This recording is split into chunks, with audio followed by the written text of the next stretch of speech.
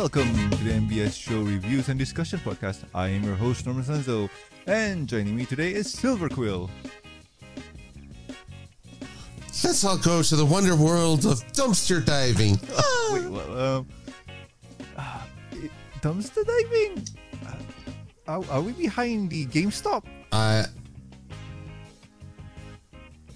You never know. You'd be amazed at what you can find behind stores. Oh man, I heard a lot of good things. Not all of them good, but good things. Also joining me today is Jacob. Hello everyone. I hope you're doing fine today, because this has been a long time coming. Yeah. Also, this episode, I never thought we'd be going to the dumps. Haha. Oh boy. So anyway, in today's episode review, we are going to review give me a second to open the thing. Tell Your Tale Season 1 Episode 13, Dumpster Diving. In this episode, Izzy is hard at work trying to rebuild something for Sunny. She is looking for something all around the lighthouse and all around town, and suddenly discovers the joy of dumpster diving. Alright, so before we head into this episode, first impressions are in order, and Silver, what do you think, man? Well, this is one of the better Tell Your Tale episodes. I mean, it has a fun song, it has a lot of great visuals, not a message I'd really convey to the kids. There's not a wonder of a wonderful swimmy world of garbage. In fact, if you go dumpster diving, I guarantee you will find stuff that will haunt your dreams. So true. Or you get a nasty stab. This is also true. That too. So, don't just let Izzy make a big deal out of it. Don't actually put any investment in it, kids. Look away. Look away. True. Oh, God. Anyway, Jacob, what about you? Well, the episode was fine, and the song was catchy, but as Silver said, there's a few things that one shouldn't do, and the way that's being conveyed, well, I'm gonna mention it later when we get to that. Alright. As for me, this episode was entertaining. The song was... the song was okay. Like, it didn't really grab me like how G4 did, but it was okay. But the part where we start into the dive, that really got me like, wait, what? No. Yeah, no. So yeah, that's my first impressions. Anyway, if you guys at home have not watched this episode yet, pause here and go do so. Welcome back. So, I think I've been out of practice for a bit, so I'm gonna go for the traditional way of reviewing this one. So, yeah, join me. So we start off the episode with the guys and gals watching TV, and it's some kind of diving event. And funny enough, recently we got the Olympics. That was pretty close to this one. Not really, but still, timing and whatnot. And yay, the representative for not Cloudsdale, Zephyr Heights, did a really big splash. If I'm not mistaken, diving is a sport where you're supposed to do the most littlest splash ever, right? Yeah, you want to have as little splash as possible. Just slip under the waves. But not water. But no. Well, maybe they were just demonstrating how not to do it. But I did remember them saying a line that, because they're a Pegasus, that's why they can get the big splash. Foreshadowing to something going on later on? Or am I wrong? Probably. Maybe. Very likely. Probably. Foreshadowing. Anywho, so we see Izzy here, trying to get something, trying to find rings, and it's a good thing that Sonic is not around because she would have beaten the crap out of Sonic just to get some rings. And I mean, you should have to beat him only once. yeah, but like knowing Izzy, it's like, oh, you got more rings. You have some rings for this, right? Beat up. But She'll never catch me because she's too slow. oh, you say that, but man, she has moves. But the reason why she's trying to find rings is she's trying to fix Sunny's lantern that her father gave her for her birthday, or just gave her in general. So she's trying to fix. Well, hold on. It's never even explained what this is prior to this. Actually, it's not even explained in this episode. Yeah, because what it's a surprise kind of thing. Because from what we know what's going on, and I think she did mention something about trying to find the perfect ring to fix Sunny's thing, or am I just imagining things? She did somehow say that, right, guys? Well, hang on. Let's look at the lyrics. Or transcript? Is there transcript? Are there any transcripts? All for the love of trash. That's the lyrics. Man. Coming in, the trash is lovely. Looking for a ring for Sunny. Looking. So. Oh yeah, and at the end of the episode, she says Sun is gonna love it. That's about the only thing that we get from this. So you can just consider it she's fixing something for Sunny, or she's just gonna make a gift for Sunny. So yeah, that you can connect the dots.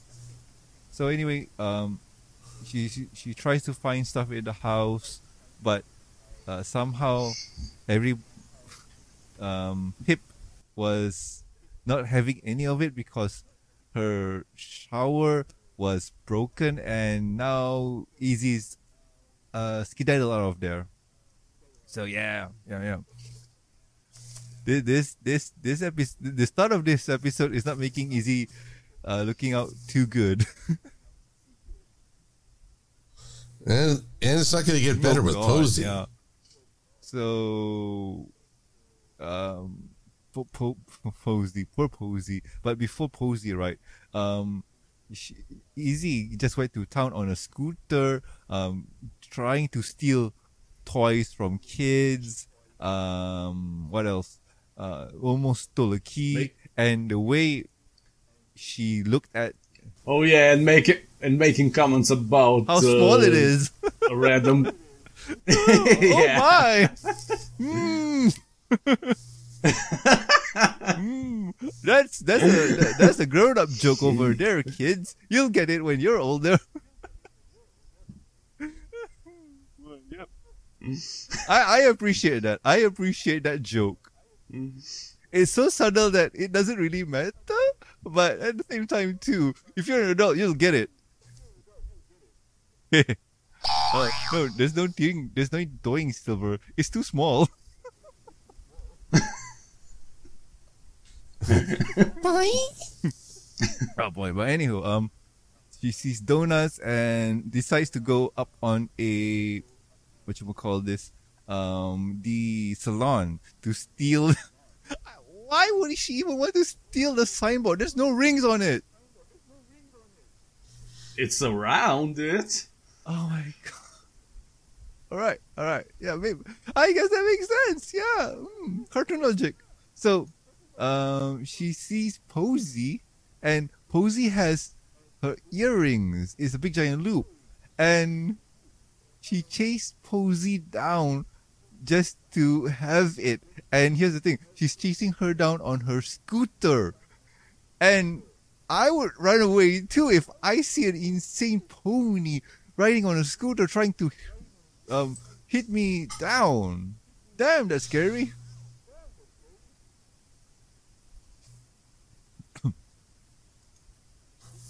Plus, Posey rightly says the ring, the earring, is hers. That is also true. That is also true. This reminds me of that one bad episode with Pinky. You know the one, right? The one episode with Pinky? I'm pretty sure there was more than bad one. one with Pinky. Yeah, can you sack? Yeah. Philly Vanilli? Oh, Yeah. Because like this feels like not overtly to that level, but it's close to it. But all for the wrong reasons. But in all honesty, sorry. Well, it's the same old thing of somehow we're supposed to feel that Posey's suffering is or justified. And you're like, but she hasn't done anything wrong. That's the thing, at least for now. Wait, up to this point, has Posey done anything to deserve this kind of torment? Honestly, I feel like she's only done half the stuff. I mean, she didn't do anything in the series prior to this. So basically, she's just a punching bag then. Yep, she's just life's punching bag. It's actually a pretty cruel fate. Sucks. But it's for comedy, and yeah, it's. I don't know. Were people okay with Spike abusing the G4? To be honest, I forgot. I remember most stuff from the later part of G4 with Spike, but continuing back with this one, right? We see Izzy manhandling Posey and just what? Mare handling? Yeah, mare handling and stealing her earrings, and just comments like, "Oh no, this is not gonna work. This is just plasticky," and throws them away, throws them aside. Like, yeah, I'm with Posey on this one. Sheriff, could you send her to jail, please? Oh boys, but in all honesty, the better way that Izzy could have handled this was just asking where Posey got her earrings, or could she take a look, see at them, instead of Mare handling her.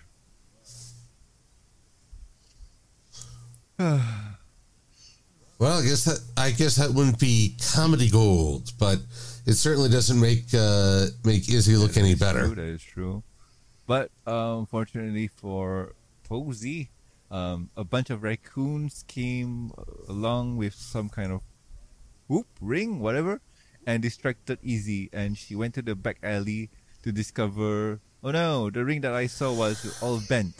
But she sees a raccoon jumping into the trash, and somehow this inspires her to do the same, and she discovers a new world of trash.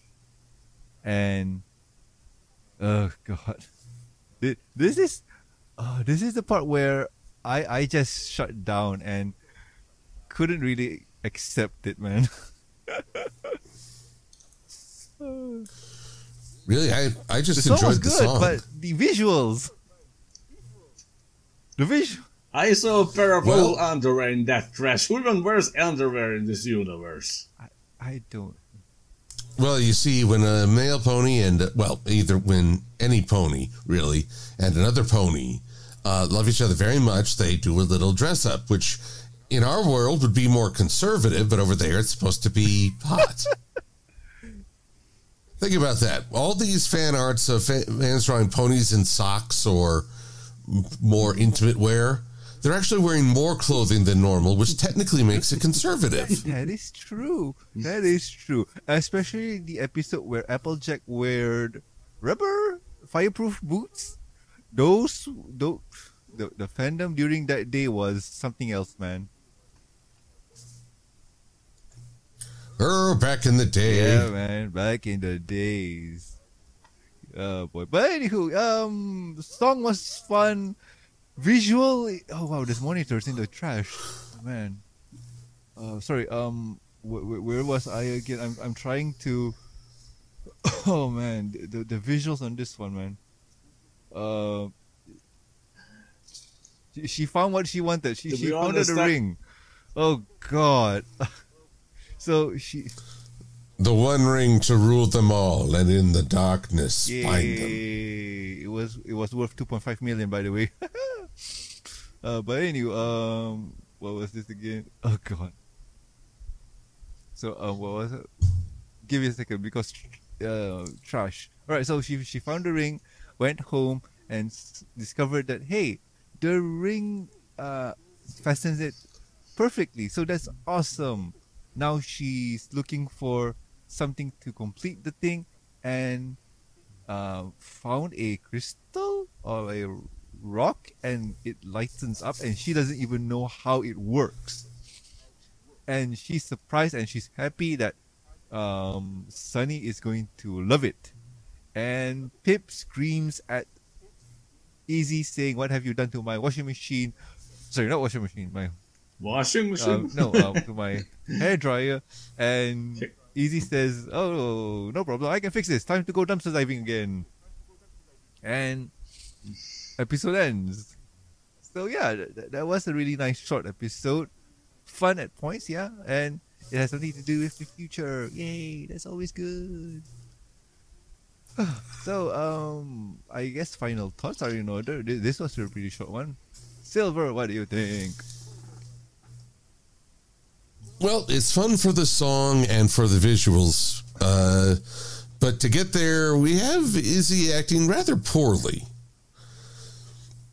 And that contrasts against her movie presentation, where she was pretty aware of her surroundings. She just reacted to them differently. Here, she's more oblivious. And for me, that's less enjoyable. And so, really, I usually just focus on the song and the idea that Izzy never sees anything as without value or irredeemable in both items and individuals. All right, yeah, makes sense. Anything more there? Nope. That's about it for me. Jacob, what about you, man? Well, Silver, with what you said earlier, I think we need to go back on about this. We need to go back to that, what was it, Nightmare Roommate. It was pretty clear that this has got, issues, if we remember. Yeah, that one. Mm-hmm. I never had friends. I don't know what personal space is. Yeah, this is back to the Applejack problem where, yes, we need to cause drama. How do we cause drama? Yes, let's take Best Pod and turn her into a menace. Or let's dump her down.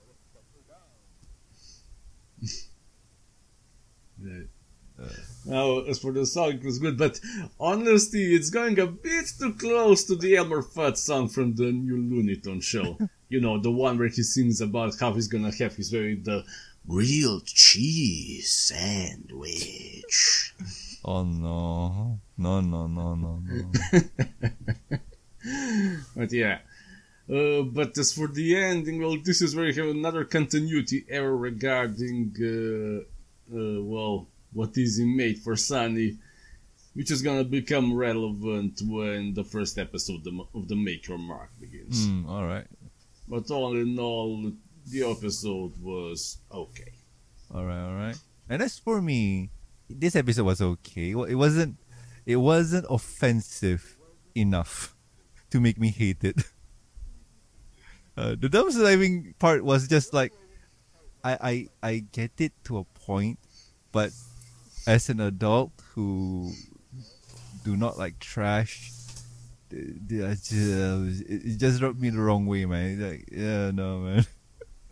Like, oh no, that's just. But I do like the part where Izzy is trying her best to create or fix something of her friends, and she's willing to dumpster. This is just me being very generous with Izzy, isn't it? Oh, boy. What's generous is subjective. But yeah, she's trying to fix something for Sunny, and she's willing to dig through trash just to do something to get it for her. And yeah, and all in all, this was a good episode. This was a good episode. Oh boy. So I think that's about it. So let's wrap things up. So if you guys have any questions, concerns, or suggestions for the show, you can contact us at dbs@gmail.com. You can also reach us on the Twitters. The show's Twitter account is at MBS Show, and my personal Twitter account is at Norman Sanzo. Silver, where can the good people find you? On DeviantArt, YouTube, and Twitter under MLP Silver Quill. You can also find links to my Patreon and Ko-fi to support after the fact.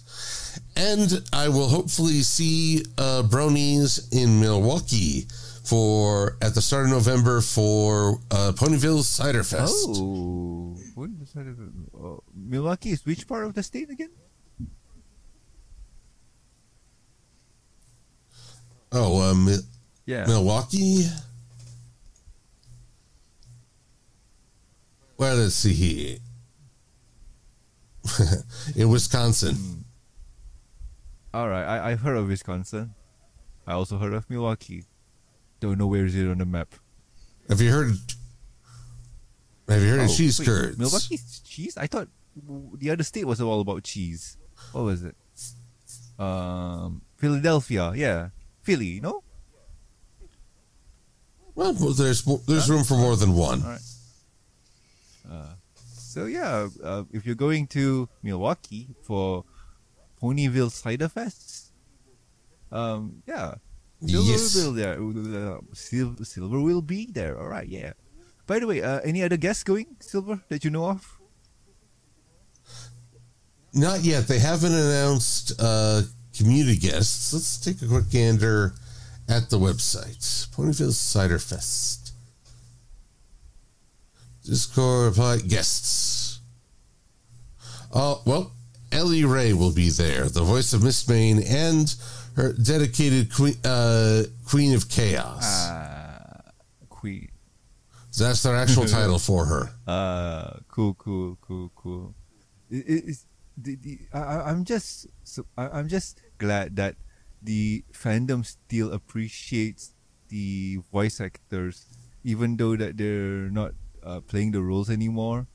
So that is still awesome and fun, because right now, right, there seems to be a pony renaissance going on in China, and that's just wow.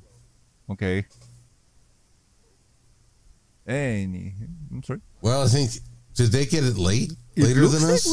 It really looks that way, because right now, funny enough, they have a lot of merchandise, and their merchandising is not toys and whatnot. It's basically collectible cards, some figures, dolls, and their dolls are pretty good. Like they're late to the game, but their merchandising game is on par. So yeah, I'm just surprised, and the best part is I'm getting some of what they're getting here locally. So just now was meeting my friend. We went to a store. I saw some trading cards. They were kind of cheap. Didn't buy because they didn't want to waste money. But still, it was one of those things where they were pretty cool. And Jacob, I think you saw the video, right? On the Patreons. Hold on a second. So it was the unboxing thing, whatever it is. Yeah. All right. Yeah. So that was something cool. But anyway, talking Jacob, where can the good people find you? You can find me on the DeviantArt under the username Jakob Fon Torkar, and the Twitter username Tales of the Ashes. If you're interested in reading the story Tomorrow Rising, you can find me on filmfiction.net. And oh my god, I haven't posted like in 2 months now because my priorities are elsewhere, so I hope to continue this month again. And if you're interested in reading an original story featuring anthropomorphic animals in a medieval fantasy setting called Tales of the Ashes, you can find it on the talesoftheashes.com, and that's the, where my attention was lately. Alright. No problem. Jacob, you going to Galacon? No, not really. It seems that con is having a revival, I think. Yes? Isn't it in US? No, Galacon is in Germany. Oh, well, I've never been to an MLP convention, to be honest. Alright. Wait, what? The only one convention that I've been so far was the Anime Con that was in Serbia, and at the moment the only concert I'm going to is to NMN, which is hosted every year in my capital, so I can promote my series. Alright. Oh, Galacon is happening next year on the 6th to 7th of September. So yeah, if you're interested, you might head there. Probably. Okay. So yeah, that's a future plan for you to plan to go to if you want to. Honestly, we'll find if either of you guys will attend. Me probably not so. A really hard chance. But Silver probably if they want him there. Have you been to? Yeah. Have you been to Galacon, Silver? No, I haven't made it to any conventions outside the United States. Means, if I remember right, that means Dusty was invited then. Oh yeah, Dusty's better traveled than I. But still, I hope one day you'll get to travel to places via invite from the from the Brony conventions. Yeah. I don't think so. I don't think I'm considered hot stuff anymore. Man.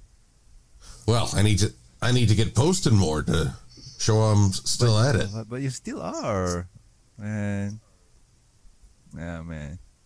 Yeah, it's just been a rough go this year. Totally understandable. But if you guys where is it? Also, please subscribe and rate us on iTunes, YouTube. Don't forget to press the bell icon to stay up to date, and links will be in the show notes. And if you'd like to support the show, you can do so at patreon.com/MBS show. With every support, you get a week's early access to review and discussion podcast, exclusive and deleted content. And a huge thank you from me. And talking about thank yous, I'd like to thank Jacob, Lucky Knight, and also Master of Lag. Thank you so much, guys. You are great. So anyway, I have been Norman Sanzo. I am Cecil Quill. And we'll guys catch you next week with another fun episode of the MBS show. See ya. Adios. Bye-bye.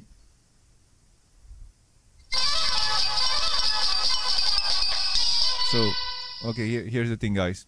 We all know that a lot of conventions like to throw stuff away that nobody wants anymore, right? Yep. So, what we're going to do is we're going to wait behind some truck just out of sight. So, when the con staff throws away their stuff, we're going to go digging for those valuable pony plush.